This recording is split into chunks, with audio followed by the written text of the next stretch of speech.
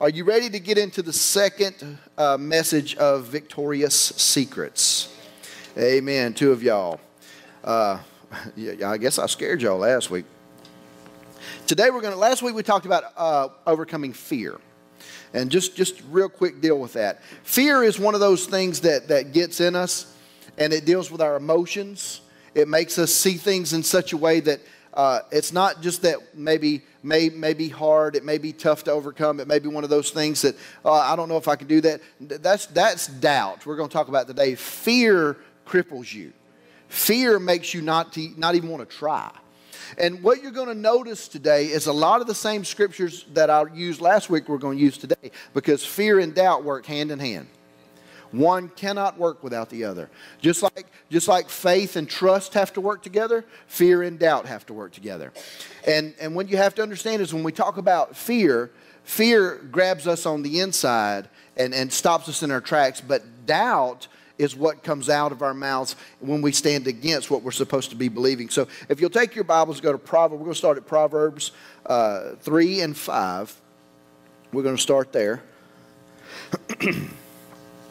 Actually, I was reading this scripture this morning, and then April brought it up in the team meeting, and then I didn't realize, but she had been teaching on this on Tuesday nights. So it just kind of all worked together. Proverbs 3 and 5 says, "Trust in the Lord with all thine heart, and lean not unto thine own understanding." Now, that word understanding, now, I'm going to try my best not to get hung on a rabbit trail here, but that word, why are you laughing? That word understanding is the word reasoning. Lean not unto your own reasoning. Lean not unto your own way of figuring this thing out. Y'all can't figure this thing out. I love you, but you can't figure it out. I can't figure it out. We can't figure it out. We weren't designed to figure out our problems. We were designed to get in the Word and find ourselves in there. And when you find yourself in the Word, when you find yourself where you think the Bible was written for you to find what you're dealing with and to learn how to walk out. Not to condemn you. People use the Bible to condemn people. People use the Bible to hurt people. They use religion. They use all kinds of things. But you have to understand, when Paul was talking to Timothy, he said, fight the good fight of faith. Matter of fact, let's just read that. Go to 1 Timothy. I'm going to try not to get on these rabbit trails, I promise. But, hey, we're going to go where we go, right? 1 Timothy chapter 6. My shirt is trying to peek its head out. 1 Timothy chapter 6, verse 12. Fight the good fight of faith. Lay hold on eternal life, to which you were also called, and have confessed the good confession in the presence of many witnesses. Now, stop right there. Let's dissect this sentence a minute. Fight the good fight of faith, comma, which means there's something else. Lay hold on eternal life. The good fight of faith is not just getting saved. You know what a good fight is? Does anybody know what a good fight is? We ain't talking about a good fight where both people are bloody. Not them. We're talking about a good fight. The good fight is the fight that you win. The good fight is the fight that it's over before you start. The good fight is the fight that you know the outcome. And the problem is we do know the outcome. It's in the book. We just don't get in there enough to know where we are in it. And what we do is we think God can. And we think He will for other people. And for some reason, because we talked about last week, our fear makes us think He will for others, but He won't for us. And then we get to a place where doubt shows up. Now, doubt is one of these things. Doubt is the absence of trust. Doubt means to be unsettled, to be uncertain, to waver, and to be undecided. Now, Mark 11:23 says this, "For surely I say to you, whoever says to this mountain," we all got mountains in our life, right? Every one of y'all got mountains in your life. I know I do. "Say to this mountain, be removed and cast into the sea, and does not doubt," where? "In his heart, but believes in those things which he says will be done, he will have whatever he says." This is the breakdown of the faith movement. Because those of us who are Word of Faith, and those of you who don't know what Word of Faith is, we came up under Dad Hagin, Brother Copeland, those guys. That's who I came up under.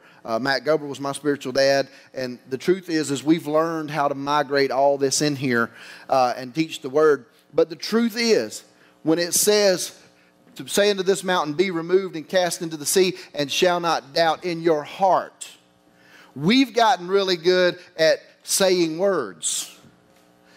You ever been around those? Now some of y'all may not ever have, but some of us Word of Faith people, you've been around them fake folks that everything's faith. I mean everything, and and they smell something all the time. They talking and Lord, them people. You see them in Walmart. You talking about the banana? Come on, y'all. Listen, I hear from God, and you do too. And sometimes it ain't as dramatic as you think. As a matter of fact, the drama you put on it. Oh, Jesus. Listen, some things are just learned behavior. They ain't the Holy Ghost. And we make the Holy Ghost look very stupid when he's a gentleman and a very kind individual. And he's full of wisdom and grace and knowledge. And if we would just settle into what he's saying and learn to apply what he's saying to our life versus doing it our way. We are really good at telling somebody else's story. But God needs you to have your own story. You need to break through some of your stuff before you start talking to everybody about how they need to break through some of theirs. It amazes me the amount of people that will do this. They will speak to the mountain and they'll tell it to go to the sea, but you don't know their heart because they're so false. God's trying to get us to a place where we don't doubt in our heart, because it's doubt that stops what's next. You can break fear all day long. Now listen to me. We talked about fear last week. You can break fear all day long and you can not be afraid. But if you don't put yourself in a situation to where you're overcoming doubt, fear, the breaking of fear will make you hard in the flesh. It'll make you where can't nobody tell you nothing. You ain't scared of nothing. Let me tell you something. You don't have to be scared to still have a healthy respect for the Holy Spirit. Now, let me tell y'all something about the Holy Ghost. He's my friend. And I pray in tongues every day. I don't care if you know it. And the truth is this. The Holy Spirit, people say, Pastor, you can't talk about the Holy Ghost. People get scared. We got The Walking Dead. And we got movies where a girl is in love with a vampire and a wolf. And you're going to tell me common sense people scared of the thing that can heal them. Now, they're afraid of what they've been shown who he is, which is some of y'all fault. But who he is gentle and wonderful and kind. Our reaction to power, let me tell you something. You see people fall out and you see things, this ain't where I was going, but we go in there. You see people fall out under the Holy Ghost and you see movement and you see all that and you say, well, I just don't know about all that. Listen, that is your body reacting to power. You ever see anybody grab an open line? It's funny, actually. But I will say this. We have created entire church movements on things that were never the Holy Ghost. But I also will say when real power's happening, some things happen you don't understand. You have got to be discerning enough in your spirit to know what is what. Because we can go through all the calisthenics of church. We can go through, man, we can shout, we can jump, we can march, we can dance, we can throw our money at each other. I mean, y'all, I'm embarrassed to tell you this. I've been in movements where we believe in for debt freedom. We'll take our wallet out, throw it on the floor, and stand on it. And God's like, what is wrong with you? But it was high. The music was high. You know, if you get the music high enough, you can get people just to do about anything. Church I trained in, Living Word Ministries, the Hortons aren't here today, but they could tell you. The church I trained in, Matt was there. Where's Matt? Matt's in the back, Christy.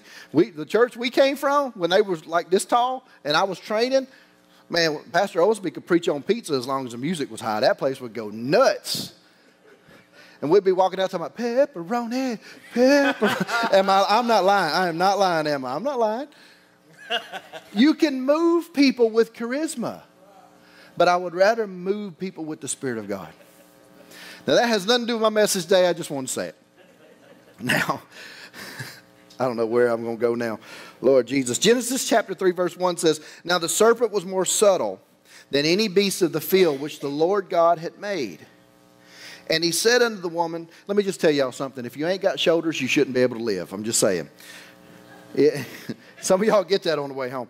And he said to the woman, yea, God has said, you shall not eat of every tree in the garden. And the woman said unto the serpent, we may eat of the fruit of the trees in the garden, but the fruit of the tree which is in the midst of the garden, God said, you shall not eat of it, neither shall you touch it, lest you die. Now, what was he doing? He was putting doubt just a little bit of doubt. Satan messed up the entire garden with one sentence, one syllable, one moment. Because somebody listened to the wrong voice. You may have a heart full of faith, but if you spend a continual amount of time listening to the wrong voice, you will eventually start to believe like the loudest voice in your life. You are the sum total of the three loudest voices in your life. I don't care what you say, you are. If the Holy Spirit's one of those voices, amazing. But you are the sum total. And let me tell you how. Have you ever seen, now I'm a dad, so I've seen this. One of your children, as they get older, begin to date somebody. And one of two things begins to happen. That person begins to act like your child, or your child begins to act like that person. It's called the law of attraction. One will become like the other because the loudest voice will win. And that's why the Bible says that you shouldn't spend your emotional relationship and be unequally yoked, because you should be equally yoked to God, that His voice is the loudest in both people.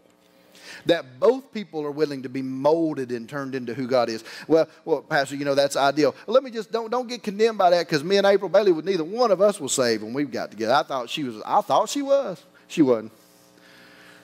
She had been hurt in church. I gave up on church. But then all of a sudden, the day came that God became the biggest voice in our life. And although we were both really loud and really dumb, we decided to do it His way. And watch Him put our life back together. It wasn't easy. It wasn't one of those things that just happened. I believe in miracles, but I believe some things will take time. Because let me tell you something. God can turn anything around on a dime, but you still have to walk it out. Amen. I was in Adamsville Church of God at a Perry Stone meeting when I got saved. And y'all know this story. And they brought me up to the front. I gave my life to Jesus. I tried to go sit down. They wouldn't let me. They put the camera in my face. I got mad. I cussed Perry Stone out in front of 500 people. Y'all know that. So then the Holy Spirit moved on me. No man touched me. Y'all got to understand something. No man ever laid hands on me. The Holy Spirit moved on me. I hit the floor. And I didn't believe in this Pentecostal stuff. And I hit the floor. And I got up. Church was completely empty. And I was completely different. I haven't done any dope. Hadn't smoked. Hadn't done all that since that time. However, I still have to walk it out.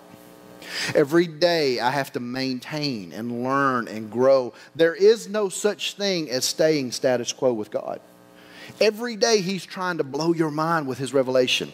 Every day He's trying to get secrets into your life that you don't know yet. And we're stuck over here on milk, and God's trying to pull us over on the steaks. And He's trying to get you to understand that He can change your life in an instant, but you still have to move. But your only movement should be with Him. When you walk with Him, let me just tell y'all something. Well, you just don't understand who they are in my life. You don't understand how the hold they have. Pastor, you don't understand how loud their voice is. You start walking with the Holy Spirit close enough, they'll go. Because you will become strong and weird to them. Now, you won't be weird, but they will see things in you. Oh, I don't recognize. That's not. Oh, you one of them holy rollers. Call me what you want to, but I ain't rolling no more. Call me what you want to. There ain't no needle in my arm. Call me what you want to. I ain't smacking my wife around. Call me what you want to, but He's first. And they can talk about you all they want as long as you talk about Him. Because He should be everything you trust in. Y'all, when you look up here and you see me teaching, or whether any of our ministry friends are here, if April's up here teaching, or anybody, you're seeing flesh, we are going to fail you. But if your eyes are on Him, then when we mess up, you'll pray for us. Now, I'm tired. There's one thing in the church that I'm tired of. I am tired of watching churches shoot their own wounded. That doesn't make sense to me. We're supposed to be here to lift them up. We're supposed to be here to pray for people no matter where they find themselves. And it's almost like churches are looking for a reason to talk bad about somebody. And the truth is I'm off my notes. Let's just get real. The truth is, church folk are just as dirty as regular folk. We just learn how to hide it. We learn how to make it look holy. We learn how to talk to Christianese. And there's no faith in it. It's full of doubt. It's full of shame, because you sow what's in your heart. And if you're continually sowing doubt about a person, you are full of doubt in your heart. You don't believe what God's saying about your life. Now, this is something that I've had to learn. Because now I'm in ministry situations all the time where I've found my, now I'm just real, so y'all judge me all you want to. You can deal with God outside. When I'm sitting at tables in the past with ministers and things would come up, I would be right in the mix, running my mouth, and my wife will tell you that's the truth, because I had to let the Lord correct me on that. Because I thought I had reached the upper echelon. And then one day I started listening, and I thought, just a few years ago, that was me. Laying on that floor with the long hair and the Metallica shirt and smelling like pot and smoked crack before I got here. And we're sitting there laughing about pain. And something happened, thankfully. And I said, I don't care if we ever have 1,000 people.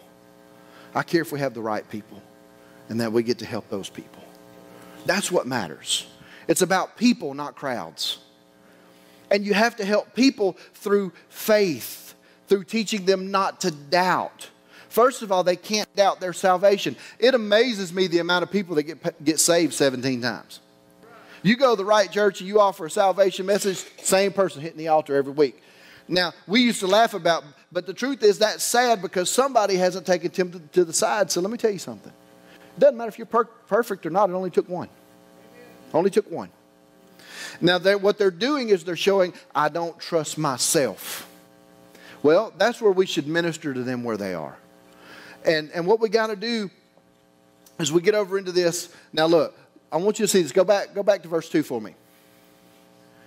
Go back to verse 2. Let me show you how this works. And the woman said unto the serpent, why is she talking to the thing causing her to doubt? Let me tell you something. Oh, here we go. Adam was the offspring of God. Eve was the offspring of Adam. Don't let your mind get in that in a human way. Don't get in that because it'll mess you up. Adam, when he saw Eve, he saw bone of his bone, flesh of his flesh, fell in love with her because he saw God in her. Y'all need to learn some of that. He fell in love with her not because she was pretty, but because she was godly. And all of a sudden, now listen, Adam, everybody says, well, where was Adam at when all this was going on? Adam was standing right there when this happened. Because Adam was watching to see if Eve was going to respond the way God would respond. Are y'all with me? Now, I'm fixing to give y'all a secret. Now, gathering folks, I've given to you this about 20 times. We're going to get it again. Adam was the offspring of God. Eve was the offspring of Adam, bone of his bone, flesh of his flesh. Fell in love with her in the spirit and in the flesh, right? He was human, okay? So when Eve listens to the third voice, because God wasn't there, so the third voice was the serpent. When Eve listened to the third voice, she pulled herself out of the blessing. Okay? Adam is still in the blessing. But he loved her. Adam did not fall. Listen to me. Go tell your Baptist preachers I said this and let them call me and cuss me out. It'll be fine. Adam did not fall. And if y'all don't think that happens, you're wrong. Adam made a choice to go get her. But he did it without consulting God. And the minute he did it without consulting God, he pulled himself out of the blessing. And when he pulled himself out, God came and said, Adam, where are you? Adam never addressed Eve. Now listen, this is deeper than I planned on getting, but y'all smart. Let's go here. Adam never addressed Eve because God never addressed Eve because Adam covered her. Now men, God's talking to you about your house, not her. She shouldn't have to carry the spiritual weight. Now let's just leave that there. God spoke to Adam and said, Adam, where are you? And he tried to hide because all of a sudden for the first time he knew. He knew he was naked. See, before he was clothed in glory. Now he loved her. Now listen, he loved her. And he went to get her. But this is the mistake that every person makes every day. Is you choose to do things without talking to God. The continual fallen state isn't sin. It's the sin of not consulting. If you will get to the place that you go to, I don't care what it's about. Talk to him about everything. Talk to him about your career choices. Talk to him about your clothing choices. Talk to him about your relationship choices. Talk to him about the people you put around you, because the truth is, you will become the loudest voice. They became the loudest voice because they didn't consult the right voice. Now, there's a whole lot in the Adam and Eve story I don't have time to get to, but when he went to get her, God said he had to now, because they broke his law. But he's a father that with tears had his own sacrifice, and because they were afraid, listen, God didn't see them any different. But because they saw themselves different, he had a sacrifice of an animal and made them clothe himself. That is not a God who hates you. That's a God that meets you where you're at and knows he's got to get you back. But he's going to cover you until the time comes he can make it right. And if you can get to the place that you see him that way, it's easy to get up out of bed and thank God that you got feet to walk on. It's easy to get up. Listen, I love my family. I do. I love them with all my heart. I'm so grateful for the life that I get to live. But I'm not stupid. I know that even on my worst day, I'm here because of him. Now let me just tell y'all something. I played music. I was a professional musician. I was high all the time, but I accomplished before I was 20 years old. Before I was 20 years old, I was on the road. I was traveling. I was about to go on tour with the Black Crowes in 2 weeks from a record deal. I did that without Jesus because I believed in myself.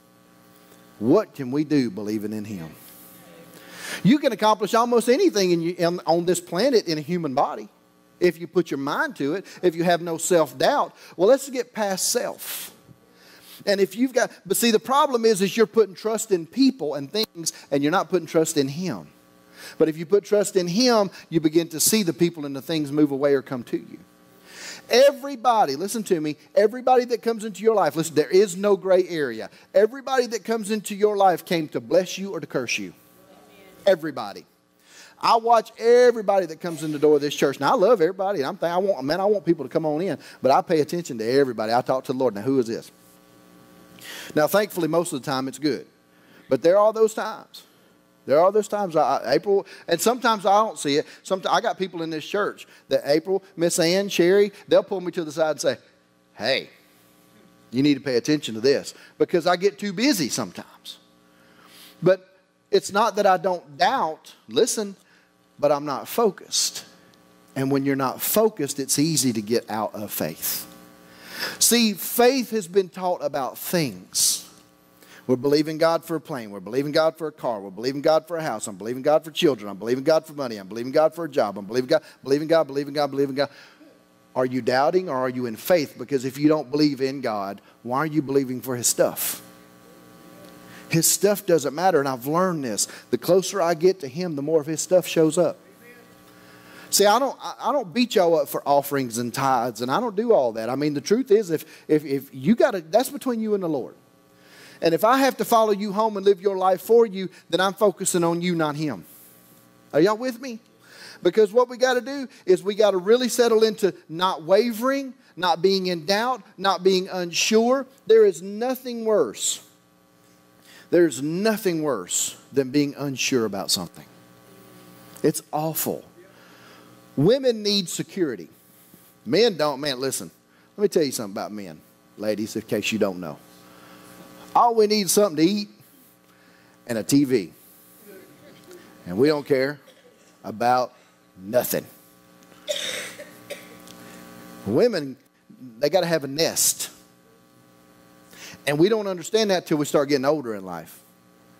And I didn't understand that about April. And when I began to understand that, I started to understand how to put my faith in action, not just for the big things, but for the little things. That every day, where she didn't have to look at the bank account 17 times a day. I don't know why she did, because it ain't going to change. But she did. It had her. And she'll tell y'all, that's her story, not mine. But it wasn't her problem. The problem was with me. I'm believing God for gigantic ministry, and I'm not taking care of the day-to-day things that as a husband I have to do as her number one earthly priority in my life. She is my Eve. He was the first Adam. Jesus was the second Adam.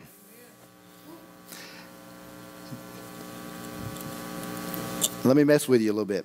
Jesus was the second Jesus. Adam was the first Jesus. Yo, quiet now. Where are you going with this? Hang on. When Jesus came, we're talking about the second Jesus. When he came, he wanted to cover you just like the first Jesus had to be covered.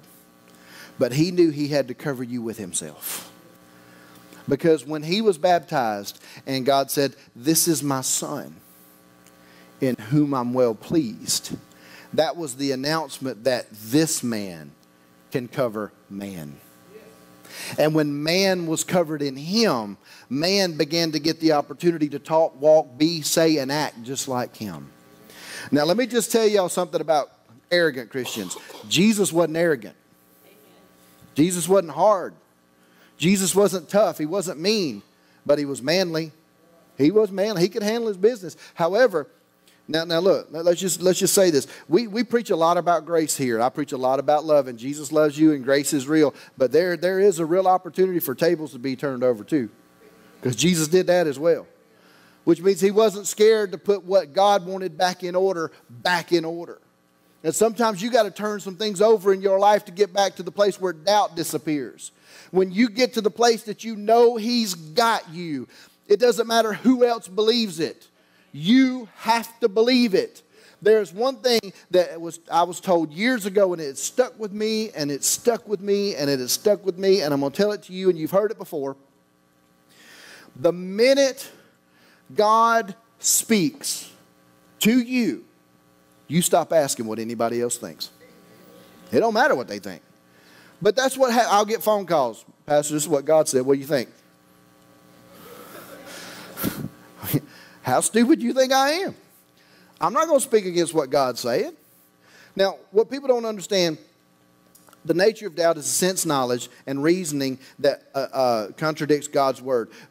Doubt comes to rob you. Abraham, let's just read it. Go to Genesis. Let's go to Genesis 15. Are y'all okay? Y'all learning anything this morning? I'm trying to get back on track, but we're going to get there.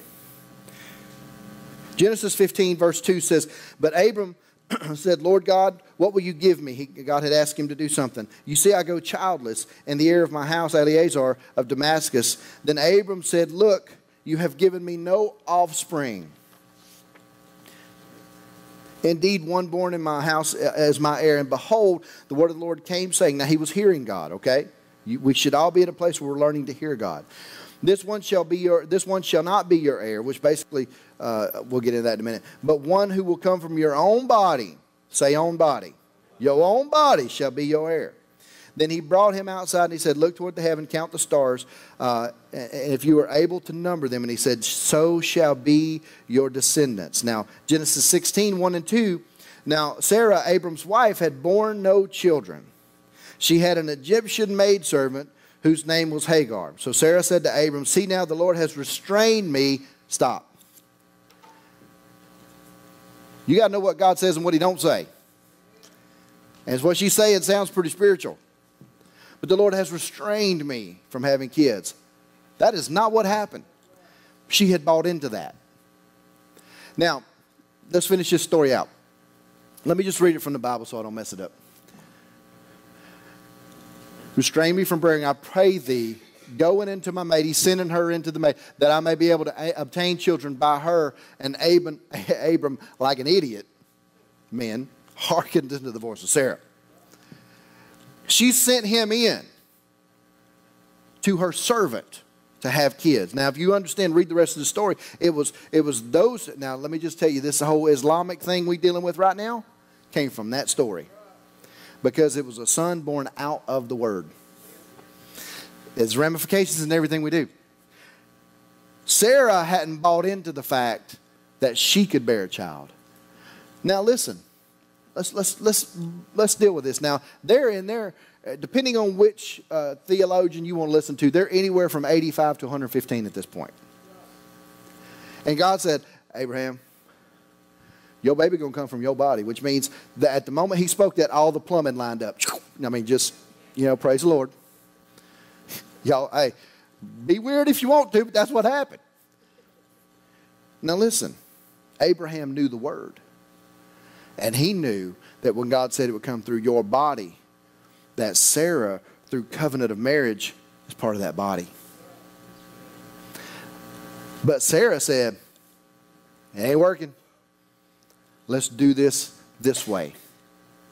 Now she had enough faith to believe that an 85 to 115-year-old man could have kids, but she couldn't. You can believe anything you want to and pray for somebody else. How many of y'all can do that? You all can. Everybody can believe for everybody else way more than they can believe for themselves, because they know who they are. They know where they've messed up. They know their failure. Sarah knew where her body was weak. She knew that the grind, the carrying of the baby, the 9 months and the heat and things, it ate at her and ate at her and ate at her to the point that she had accepted that she will send her man to another woman to have a kid. You see what doubt will do to you? Doubt will make you believe a lie, and it'll make you settle into something. It will rob you from the very moment that God is trying to bless you. God is trying to get something into your life, and you try to reason it out to make it happen. Let me just give you an announcement. God never gave you a vision for you to make it happen. He gave you a vision for you to say it and watch it happen. You have to watch people come to you. I don't need church people. I need kingdom builders. I don't need people that'll worship this church. I need people that'll worship God. Because if we worship God together, amazing things can happen. When we get to the point that it's not about 3 songs and a sermon, but it's about what God is trying to do through us as a body, amazing things begin to break loose. And Sarah ended up having a child, but she had to have a visitation from God. Now, I believe you can have a visitation. But think about it this way. Because of her doubt, look at this. It may be. Y'all reading that? She sounded spiritual. And then she said, oh, it may be that I obtained a kid from the handmaid. It may be. In God, there is no maybe. If He spoke it to you, He's planned on it happening. The only delay is in you. Now, I don't want any condemnation in your life. I don't want you to get upset. Because, listen, we all have had to repent and fix some things, and we all have to do it daily. But this is what I want you to see. Doubt comes to discourage you. I'm going to give you a few things. You have to know that you have the mind of God on the situation. You have to know. If you don't know how to hear God, I want to give you easy. Well, I don't know if that was God, the devil, or if it was me. Let me just fix that. First of all, if the enemy, it's going to be against the word. If it's you, it has to do with your own gratification. If it's God, it's almost impossible. That's the easiest way I can lay it out. God will always tell you to do something that's not in your wheelhouse or something that you don't feel like you can accomplish on your own. Satan's always going to throw doubt in there. God's going to give you something that's going to cause you to pull yourself to another level. Now, you have to have the mind of God on the situation. You have to control your thought life. You know you can do that, right? You can control your thought life. April teaches it everywhere she goes. I learned this from her, not from Dad Hagin. I learned it from her. You cannot replace a thought with a thought. You have to replace a thought with a word. She was going through some things in her life, and she had postcards all over the house. And every time that she started thinking things she shouldn't think, she would read a postcard. I'm fearfully, wonderfully created. Fearfully, wonderfully made. I'm the head, not the tail. I'm above and not beneath. I'm beautiful in the eyes of the Lord. I'm the apple of His eye. And you can't convince her different of that now, because she changed her thought process by what was coming out of her mouth. Now, you believe what you believe because of what you said. Well, Pastor, I just don't believe that. Well, you've trained yourself for however many years to say those things, and that's what you believe now. But you have to learn to control your thought life. You have to hold fast to a proper confession. Resist doubt in Jesus' name. The only way to resist doubt is in Jesus. You have to manage, you have to manage your relationships. And you have to constantly give thanks to God for the right answer.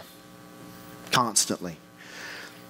Don't fall into the trap of thinking one day you're going to arrive and it's just going to be easy. However, His burden is easy. His yoke is light. Your life on the outside can look like chaos. And you can stand in perfect peace and watch Him make things happen for you. Doubt is a destroyer of a heart.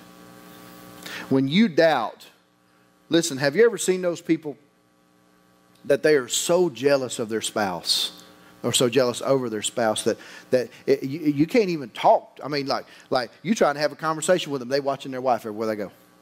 I don't know about y'all, but I've been around them people. And it just amazes me, man. First of all, if you doubt her that much, that's a problem, but you doubt yourself. So somewhere in you're not taking care of her the right way. You're not treating her right, whatever it is, because now you have some kind of deficit where there's doubt in there. And let me just tell you something. Doubt is always internal in you, not because of somebody else. Because what we do is we blame. Well, it's because of this. It's because of that. And I'm just going to tell y'all, I've had over the years several people come to me and talk to me about things in my life that I needed to fix and repair, and I'm teaching some things wrong. And I mean, I've been doing this over 20 years. You can't do it right the whole time. I mean, I've had to grow.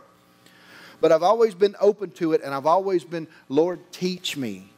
Because I have failed. Y'all looking at somebody who's failed. But listen, I have never failed with a wrong heart or intentionally. I failed because I did it Alan's way. And when you do it your way, it's because you doubt his voice.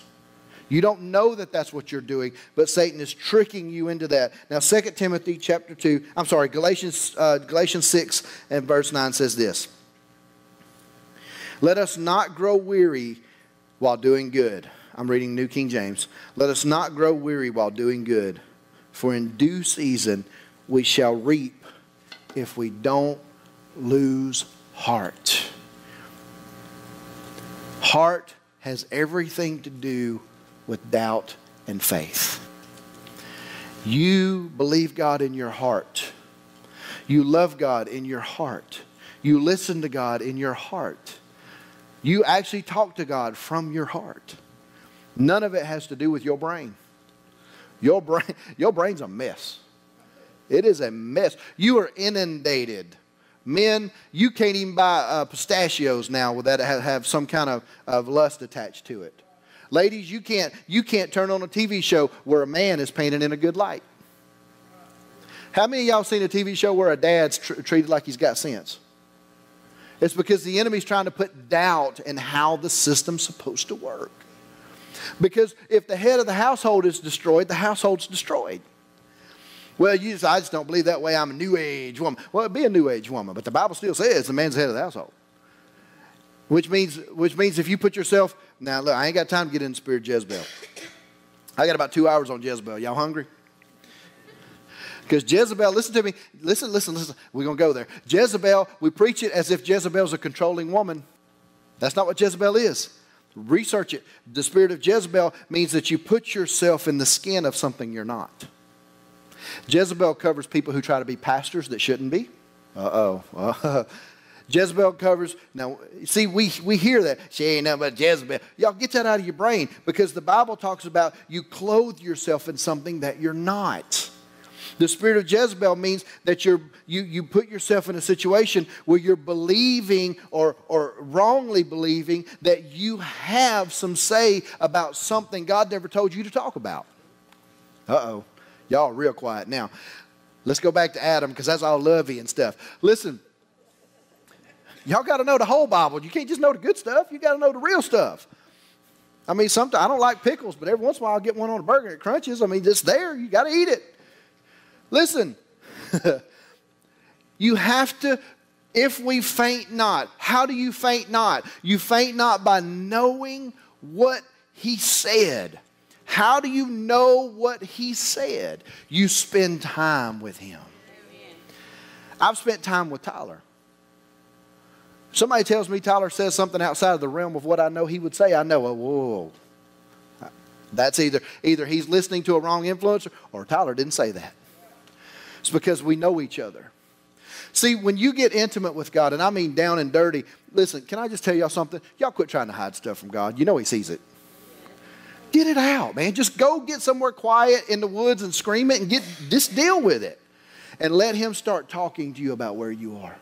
Because when you realize that you're not as far away from him as you think, and your life can turn around with a breath, but that breath has to be a breath of faith. That he loves you where you're at. No matter what you've clothed yourself in, no matter where you found yourself, no matter what voices you've listened to, let us not grow weary. Don't get tired of doing the right thing.